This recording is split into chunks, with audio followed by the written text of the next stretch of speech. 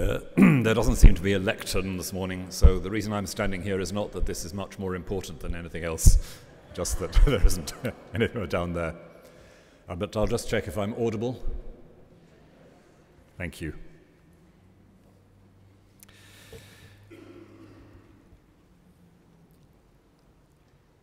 In the 17th century, we in Britain had a civil war. And one of the results of the Civil War was a major disruption in the life of the British churches, especially in England and Wales. Almost everything that had been taken for granted for a century or so, in the life of the Church of England certainly, was removed from the landscape. And although it was replaced, or replaced in some form, after the monarchy was restored in 1660, that period remained as an experience of real unsettlement, real disorientation for many Anglicans in Britain. One of the great poets of the pre-Civil War period was the great George Herbert, of course. He died before the Civil War began, but his work continued to be influential. And during and after the Civil War, there was another poet who had read and digested George Herbert's work at an unusual depth. He was a physician in rural South Wales. His name was Henry Vaughan. And he set himself a really very challenging task. He lived through the disruption. His twin brother died, partly as a result of the hardships he'd endured when he was ejected from his parish. And Vaughan read Herbert's beautiful poems about the British Church and looked around, and the landmarks had disappeared. The lovely historic parish churches had been closed or often defaced. The lovely liturgy of the Church of England, which Herbert had known, was forbidden. And what Henry Vaughan did, or so some of his modern readers and scholars of his work say, was to recreate in words the landscape that had been lost. He saw his poetry as creating a landscape for the spirit. All right, so you can't go to church in the old way, so you can't go and listen to and absorb the liturgy. But Vaughan, on his rounds as a physician in the Usk Valley, looked for and listened for God in the world around him. He has extraordinary poems about dawn and midnight, and you can sense the heavy darkness of the Usk Valley. He writes a lot about the stars. Some of his very best poems are about the stars. And he saw his work as recreating Herbert's poetry, but in a quite different register, a quite different tone. The lost world of church piety had to be recreated in word and vision,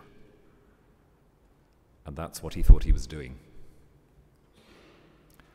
I begin with that not only because I'm a passionate lover of Henry Vaughan's poetry as I am of George Herbert's, but because that image of building a landscape in words is, I think, one of the things that preaching sets out to do. We create a space in the words we use, a space in which human longing and feeling and imagining can find a home.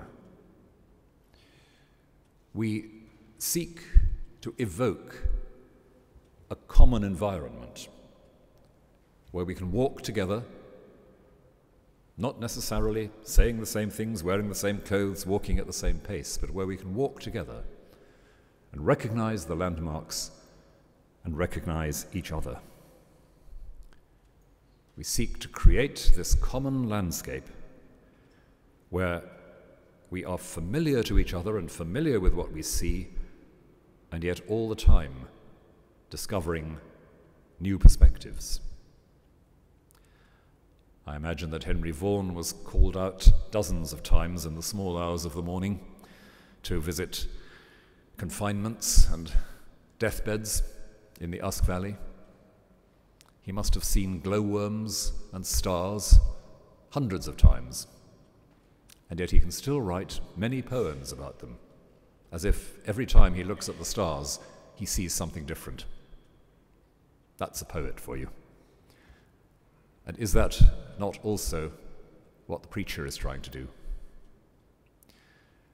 Renewing the familiar world, evoking the world we share, and yet not just providing a superior echo chamber for what people happen to take for granted or feel easy with.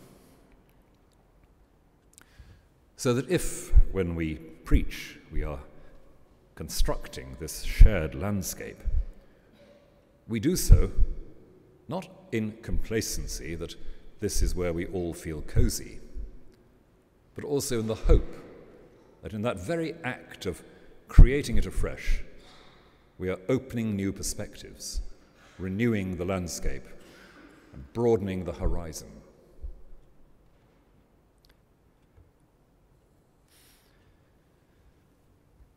St. Paul, in the 10th chapter of Romans, uses that resonant phrase, "The word is near you."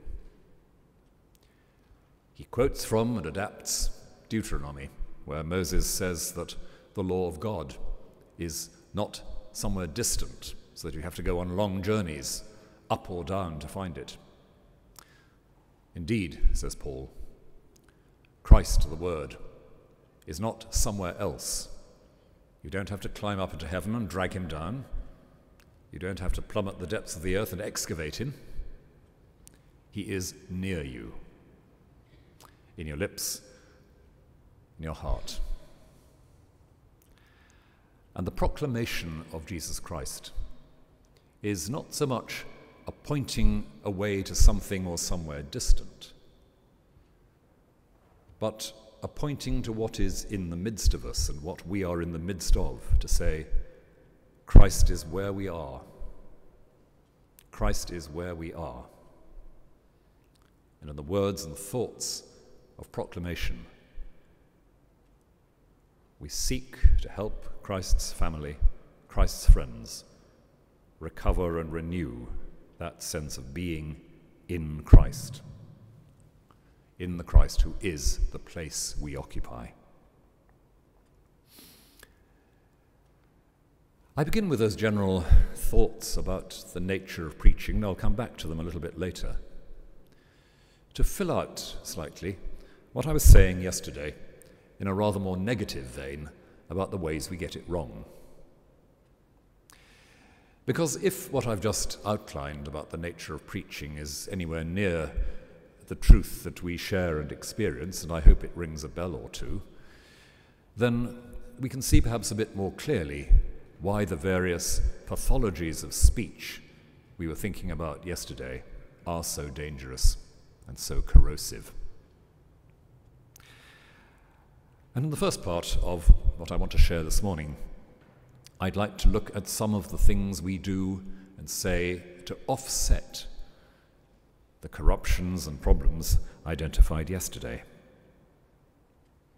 And then, in conclusion, to come back to that rather more general picture of what it is we're doing in saying Christ is where we are, and our preaching is an attempt to evoke, construct, renew the sense of that landscape, the horizon within which we live.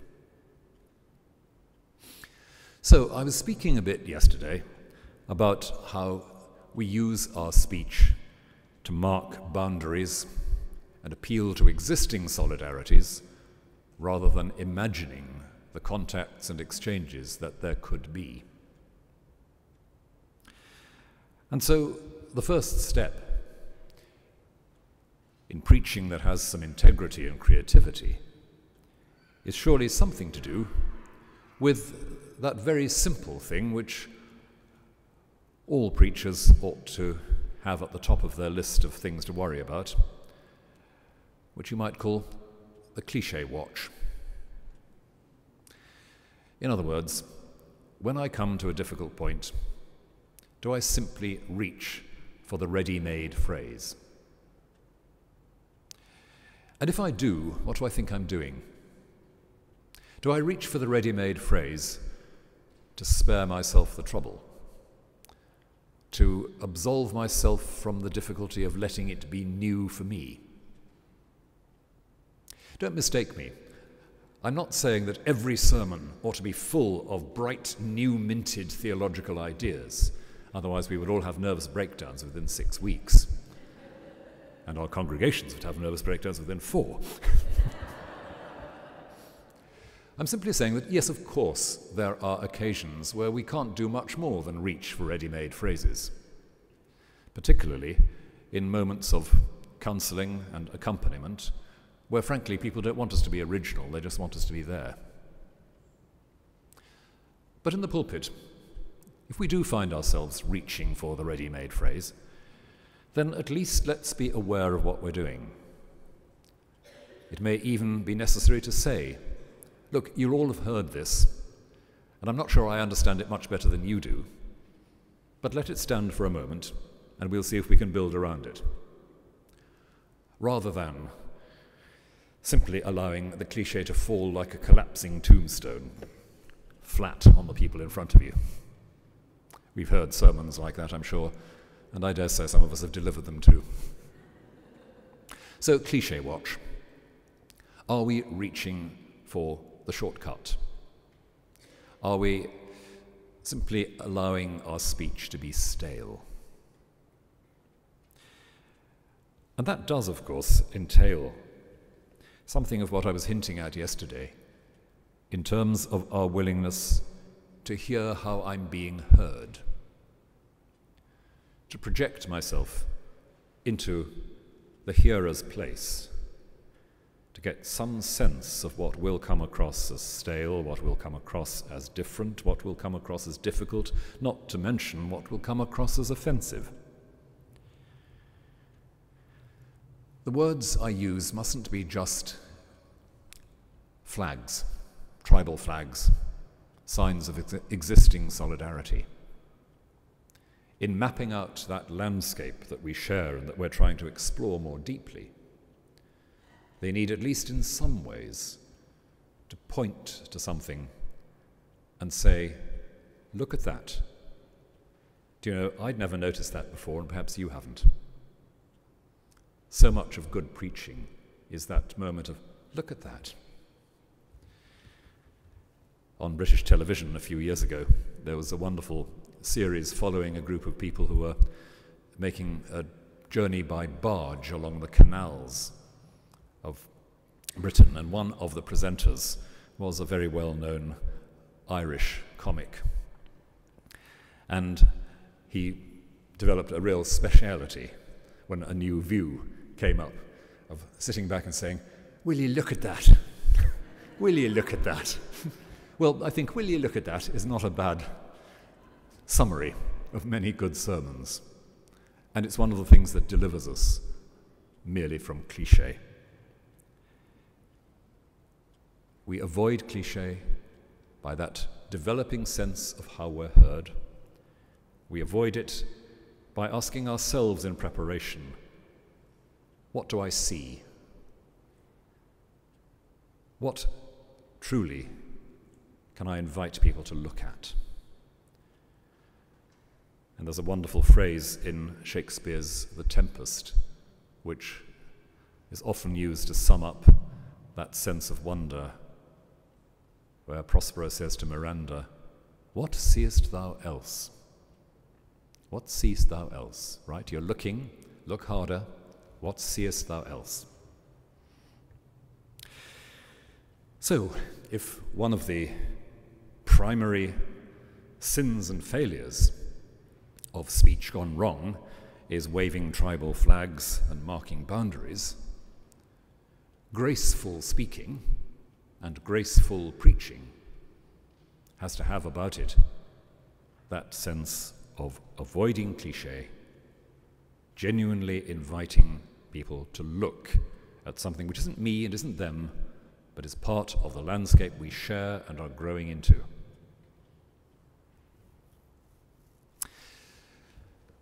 The second thing I noted yesterday had to do with the ways in which we approach our past and tell our stories.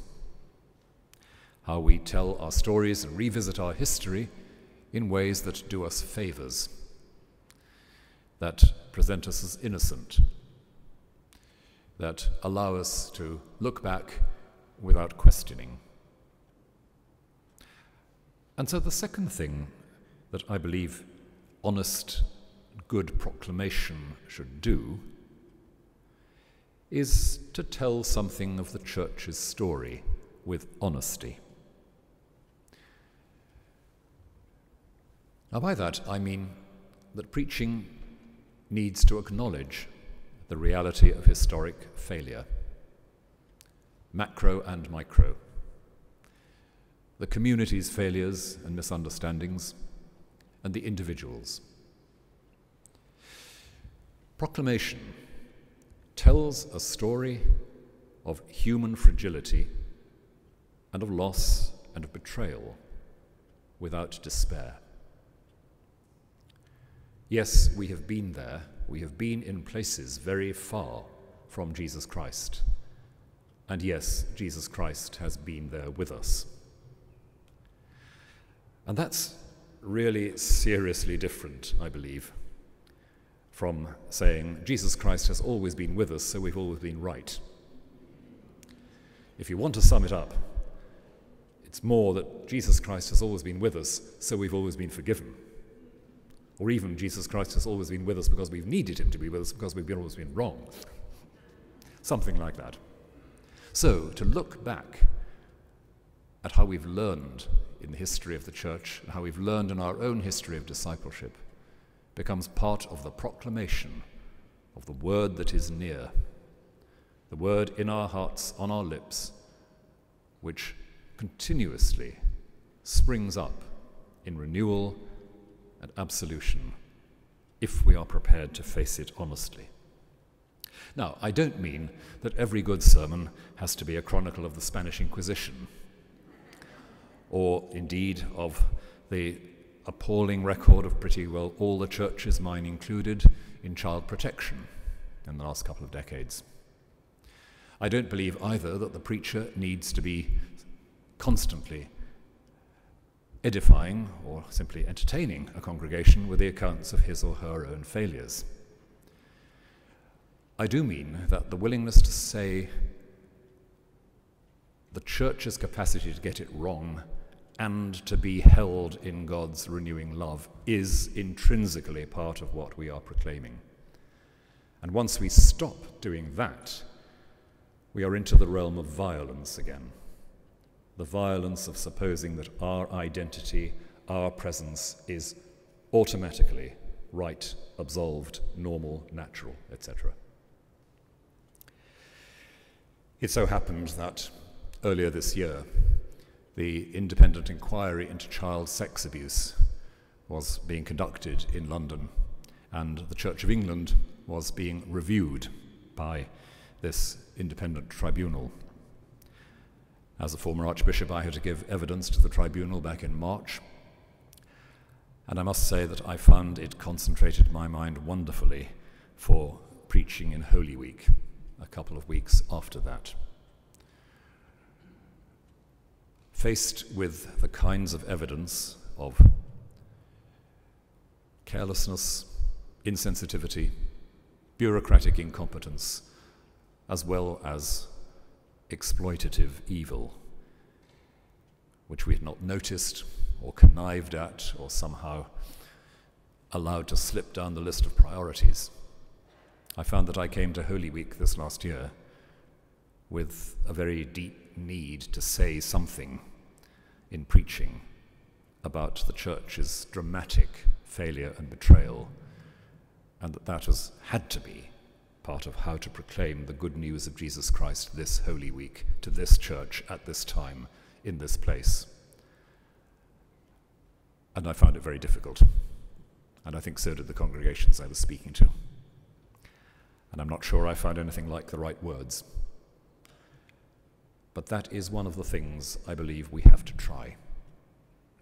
Somehow to reflect on what the church has learned by its failures, or failed to learn by its failures, and how something about the merciless compassion of Jesus Christ comes through our attention to those failures in the life of the church as in the life of every individual, and not allowing that to come into the language of our proclamation seems to me at the end of the day not good enough if we believe what we say about Christ the Word.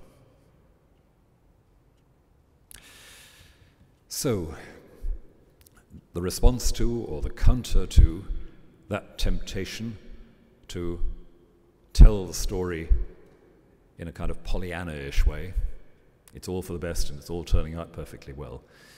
The counter to that is allowing our preaching to be shaped by, challenged by, the reality of a very complex and not always pretty history. And if we're able to do that, then, as I often find myself saying, the church really is modeling something for the world we're in. We are capable, are we? Let's hope so. We are capable as Christians of looking at our past and saying, it doesn't have to be perfect. It doesn't have to be perfect. So that we can admit where we failed, what we've learned, how we've changed. And that is a challenge, I believe, to any kind of social ideology which assumes that once you admit failure, you've admitted defeat. And once you've admitted defeat, you might as well go home and stop. Admitting defeat is, you might say, the Christian's victory. And that's something we have to say in a world desperately anxious about ever admitting weakness or ever showing frailty.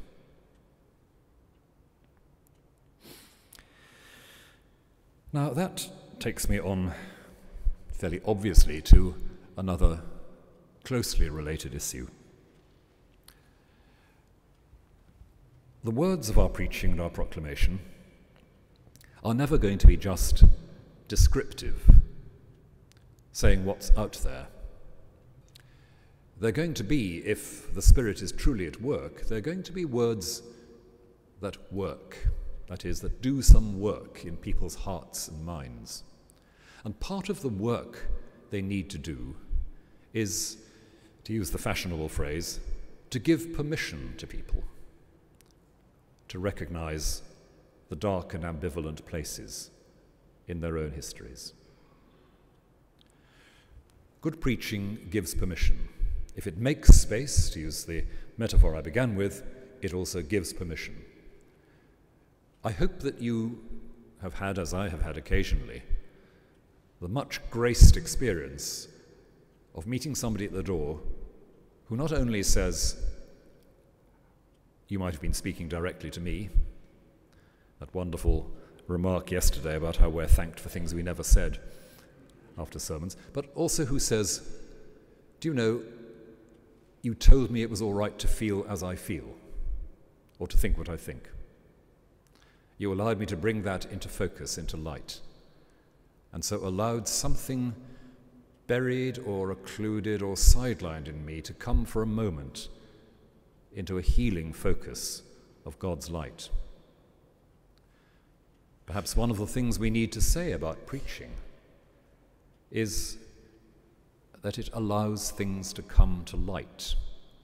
Once again, think of the landscape, the light on the landscape. Yes, you can bring that in here, and the same light shines on it. Good preaching excavates. Oh, perhaps we should say resurrects. Brings to life, brings to light. And if we can find ways of speaking which allow people, perhaps very tentatively, very carefully, to begin to look at what they've not wanted to look at, and not to panic and not to run, it will have done its job. And the other side of that, which of course hardly needs underlining, is if we are also seeking to listen, to be in the place where our hearers are, we shall watch and listen in our own words for any signals we give that will shut things down or intensify a sense of pain, of unmanageable trauma. We will have to be very sensitive on that front also. And if that sounds difficult, I'm afraid it is. It's just one of those things we have to learn, as we have to learn it in fruitful human relationship. How to balance honesty and bringing things into light with not rushing people into premature solutions or situations they find they can't cope with. But at best, a good sermon gives permission, brings something into the light. Darkness and ambivalence, the things which, as we were saying yesterday, some people want to push out there onto the other, we need to acknowledge in ourselves. And again, when somebody says after a sermon, I didn't know Christians were allowed to feel that or think that, maybe you've done your job. It's a matter of letting Christ's light shine on all that is within. And it's another way of witnessing to the word that is very near.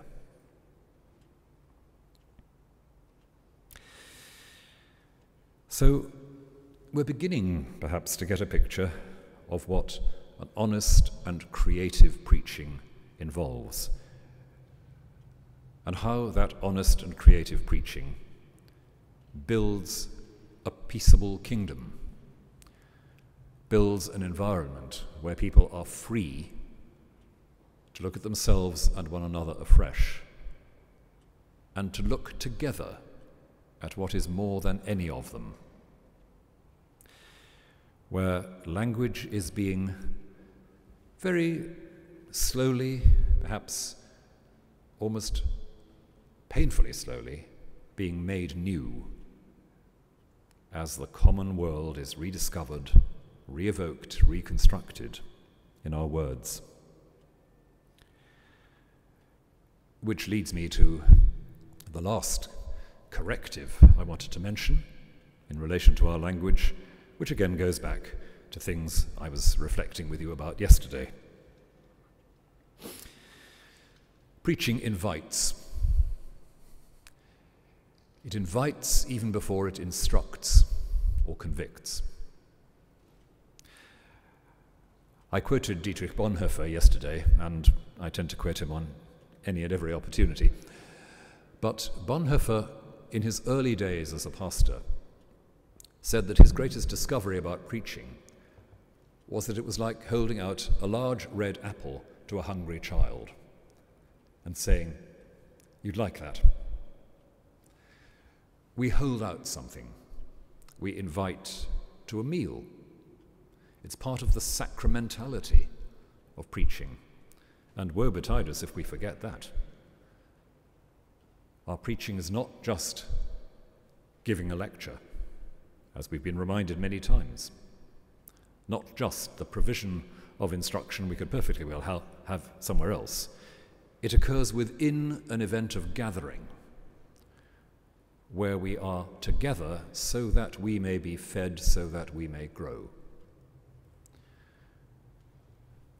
In my own tradition, the role of preaching within the Eucharist is of paramount importance, because there, in one and the same moment, the breaking of the word and the breaking of the bread fit together, belong together. But in any and every Christian tradition, that element of gathering to be fed is a key dimension of what's going on. So invitation. And that means, yet again, a sensitive awareness of what it is in my words or my actions that prevents an invitation being heard or responded to. We heard from Terry this morning how an invitation can be, as it were, turned on its head or negated by the terms in which it is subtly crafted. Yes, of course you're welcome, exactly as you are.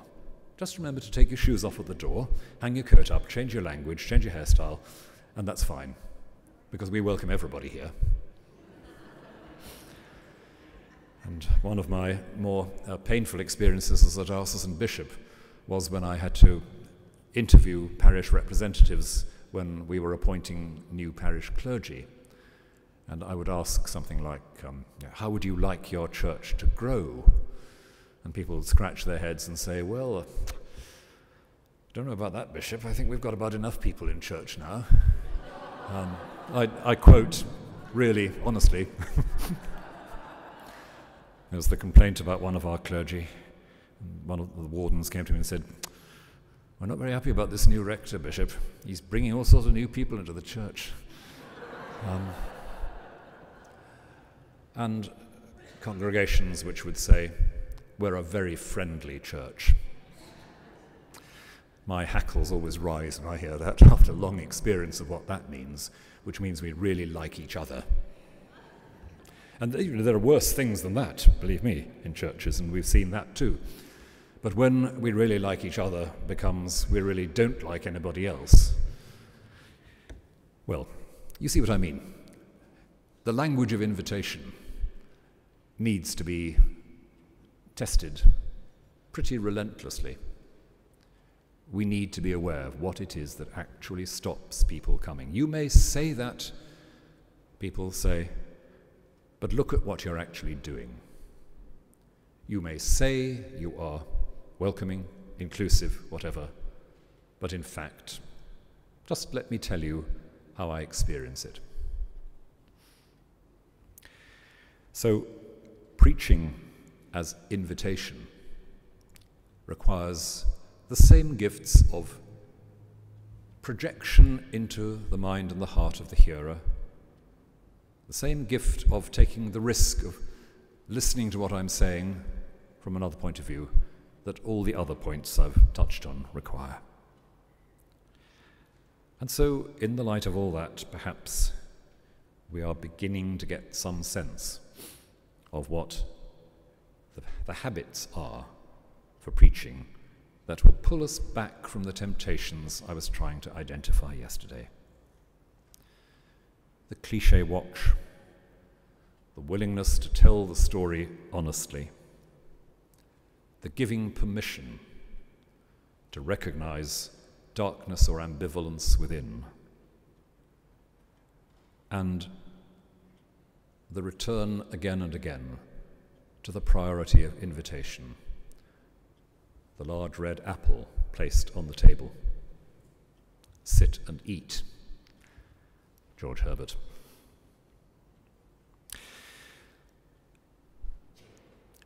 So let me just take this back for a bit to some of our basic theological convictions and loyalties. I've spoken about building a house, creating a landscape, making a space where people can explore themselves and their wider world, and about how the Word of God in Christ is always in the middle of that process, is the landscape itself, you might say. And as a preacher, I'm speaking in Christ. I'm speaking in a gathering of those who believe they are in Christ, those who have found their home in this place which is Christ, which is the Word, God's self-outpouring. But that means that in preaching, I am speaking for Jesus.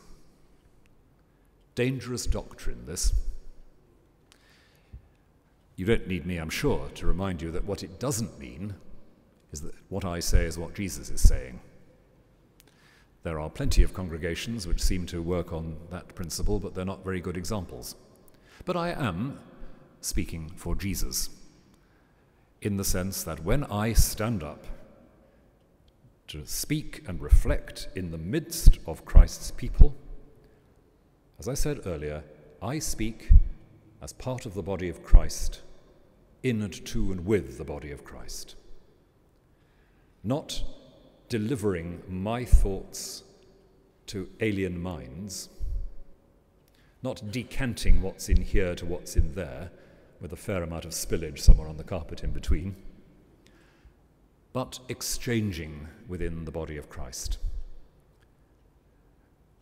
And I guess that many of you will have the strong sensation as you preach of what a congregation is contributing to what you're saying. You find yourself sometimes thinking, I didn't know I knew that, I didn't know I could say that, because you're there with those people at that moment. Have you found that? Just as a matter of interest.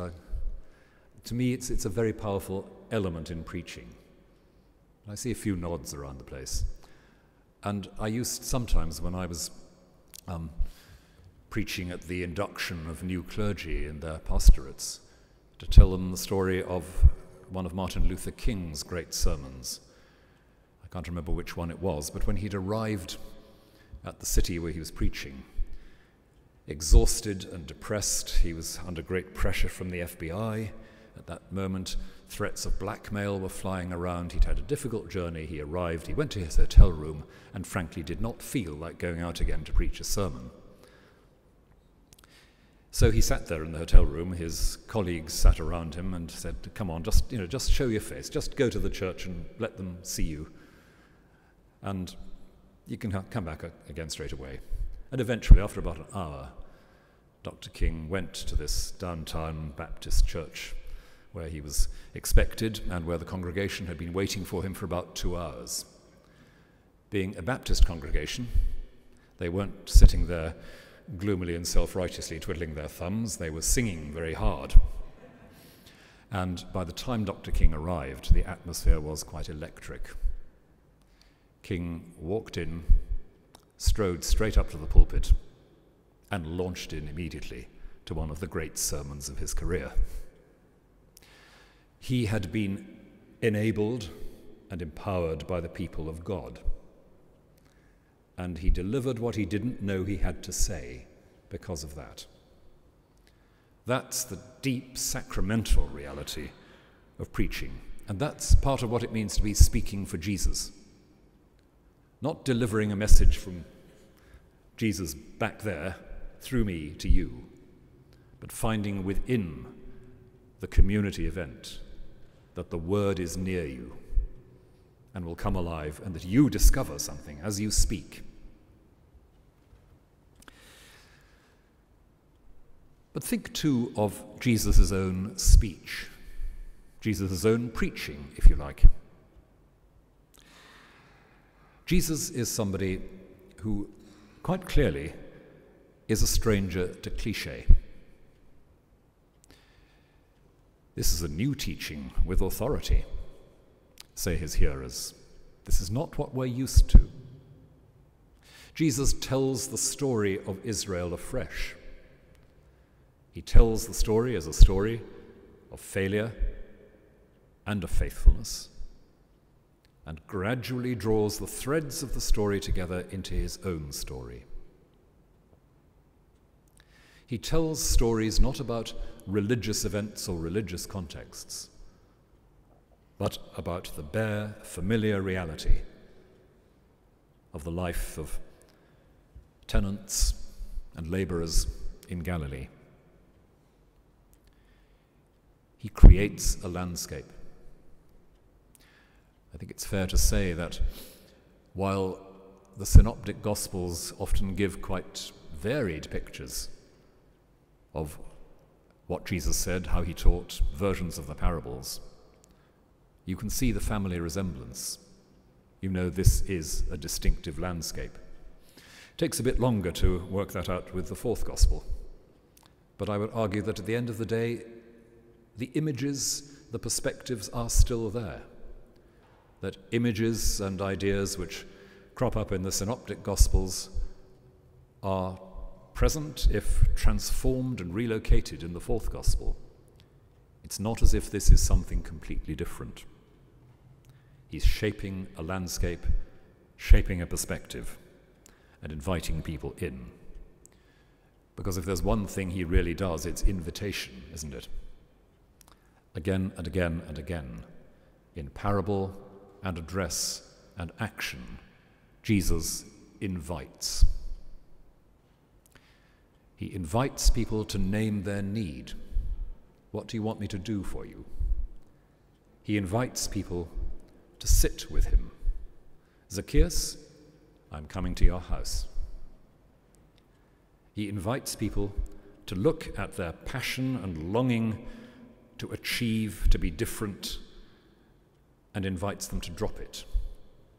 If you want to be perfect, sell what you have and come with me. He invites people to believe that even after they have failed and betrayed, they will be welcome.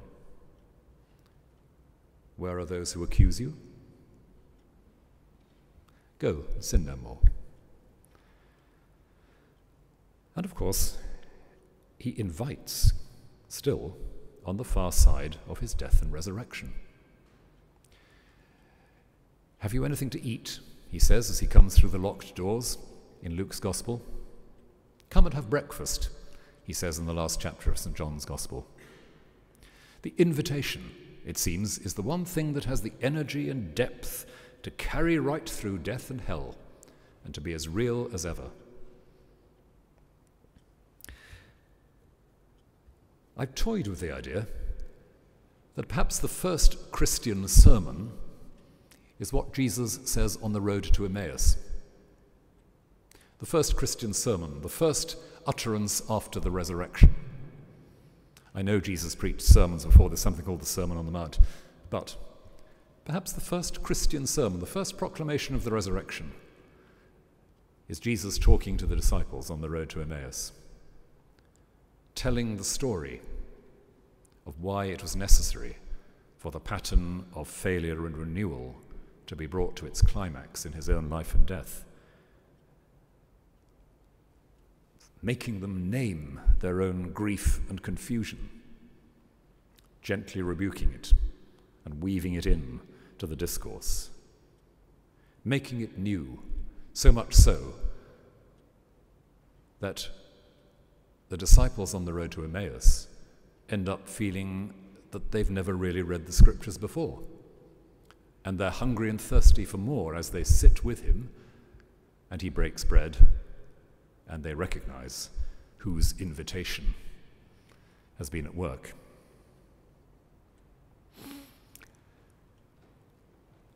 Preaching for peace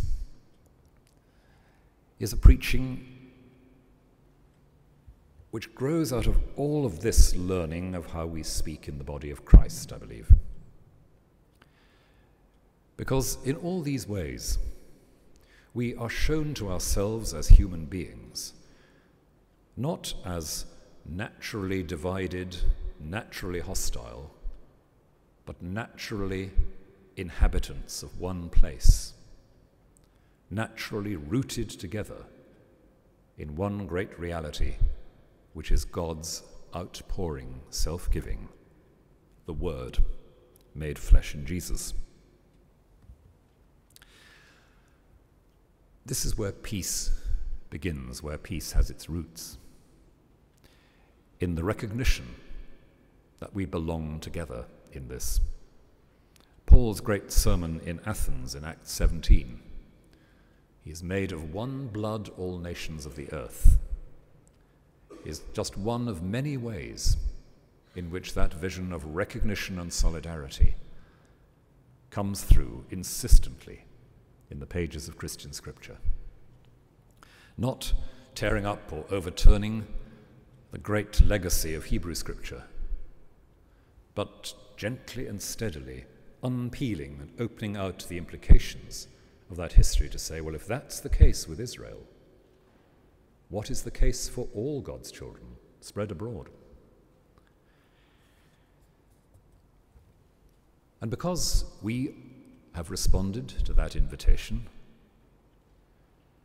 because we have believed the word that has invited us into this landscape, we stand in Jesus' territory, on Jesus' soil, speaking Jesus' words. We speak them imperfectly, discontinuously, confusedly, 99 times out of 100. And yet we go on seeking to have our language refined and deepened and made more authentic in our fellowship as we share. And that's why preaching, as I've implied more than once, that's why preaching is the voice of the church, not the voice of an individual. There are, of course, in the history of the church, great virtuosi of the pulpit. We were asked the other evening about preachers who had a great influence on us or whose model we sought to follow, and that's fine. But we ought to be a bit cautious about any model which suggests that the preacher is a concert pianist. The preacher is neither a concert pianist nor quite the conductor of a choir, but oddly somewhere in between. Someone who is spelling out, rehearsing, sketching the world into which she or he prays and hopes God's people will step further. Sowing generative words that deepen communion and allow the seeds of communion to flourish in our community and in the wider world. In preaching, the church declares itself, says what it is, which is why, as I say, there is something genuinely sacramental about it. Sacraments in the church are there so that the church is reminded what it's there for. The sacraments tell us that we are a community called by Christ, not a community inventing ideas about a distant, inspiring figure called Jesus, but a community here and now called by Christ into a visible social reality, active, reflective, moving on all the time. The sacraments tell us that we need to be reminded who we are. We need to be reminded that we are brought into Christ in baptism, into this territory, that we need all the time to be fed and nourished by the ongoing, powerful reality of the death and resurrection of Jesus. The sacraments tell us who we are, declare what the church is, and preaching is sacramental to the extent that precisely it tells us who and where we are. It tells us that we are a community which exists to witness to reconciliation. It tells us that we are here because God has chosen to build us together in a human community without limit and condition. And that's why when we declare ourselves as church, we intrinsically, automatically preach peace. And to do that, we need, as I've outlined, a powerfully self-critical habit, looking at the ways in which our language can go wrong and go sour and go exclusive and go dead on us. But maybe the last and most important thing to say in the light of all this is that preaching is celebration. Even when it has about it lament, challenge, the articulation of doubt or ambivalence, the recognition of failure, it must finally come back to celebration. And one of the worst things we can do if we're advocating for and working for peace is to forget celebration. We've all met activists of one sort or another who, for all their admirable sacrificial work, give off an air of desperate, intense concentration, which makes you wonder what there is to celebrate about peace or justice at the end of the day. Grateful as I am for many great activists that I've met and worked with, I want all the time to come back to the question, well, why is this a matter of joy? Why is this a matter of thanksgiving? And to say, for the Church of God, it is vital that our witness for peace, our witness for justice, comes from and returns to celebration and thanksgiving. If all that I've said is right, then that celebration and thanksgiving won't be a kind of easy, facile cheerfulness. It won't just be complacency that everything is all right. It will be that kind of awed joy, that joy which finds it very hard to embody itself in words, which arises from looking into the mystery. It's why preaching does indeed come from and return to silence, like all Christian utterance, like all praise and thanksgiving. But if we ask, ultimately, why preach? If we ask what the function is of this, on the surface of it, slightly odd activity that goes on in churches, the only real rationale is the twofold point that I've been trying to labour this morning. It reminds us who we are as a people by recreating this landscape we share, and it deepens our celebration and our thanksgiving. And in so doing, helps to make the entire community, not just the words of a preacher or a teacher, it makes the reality of the entire community good news. The good news of the Prince of Peace, who came to preach peace to those far off and those near at hand, whose life and death break down the partition walls of division between us and set us free for praise and thanksgiving and life eternal in his presence. Thank you.